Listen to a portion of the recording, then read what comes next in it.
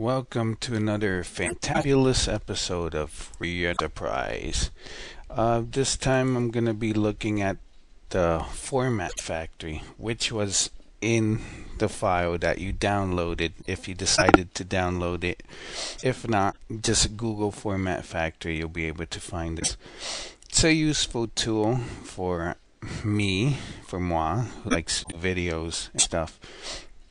So you can take video and convert to P4, AVI, G3GP, RMVB, and Windows Movie Video. You could also take audio, convert it to MP3, WMA, FLAC, which I don't know what that is, AAC, MMF, and AMR. You could take and convert pictures to JPEGs, to PNG, ICO, bitmap, GIF, or TIFF.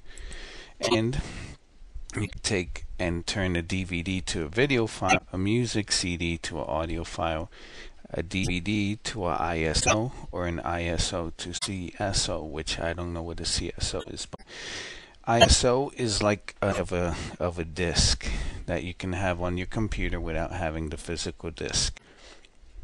And this is advanced video joiner, a audio joiner, MUX, and media file. I've never tried any of these, but I tried the video one and the audio one for my podcast and also for YouTube. So what I'm gonna do today is convert some files that I did to a WMV. When I reviewed Batman Arkham Asylum, I converted the files from AVI to MP4, and for some strange reason, I would get double the file. One part with audio, one part without. It would be the same file, repeated, duplicate twice, and the first one would play with audio, and then the second without.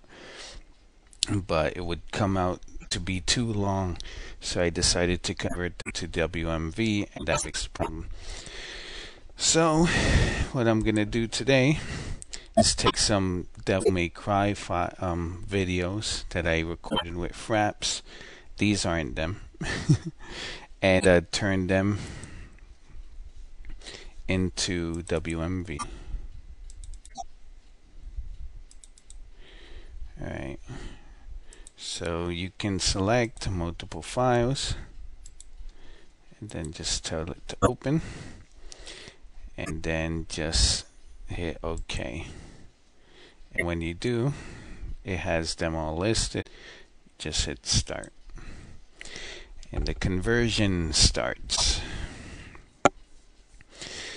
After the format factory changes all the files to WMV, they show up in a folder called FF output. So what you do, you look for that folder FF output and just copy the files or put them into your video folder or whatever folder you use for your YouTube, and then upload them. But when making these videos, you have to make sure that they're 10 minutes long. Alright, that's it. I'm gonna have you guys wait, because the end result will be that you'll have a WMV file, which will play just as good as the AVI file that you had. Thanks for watching, and I hope you enjoy this program, because I enjoy it.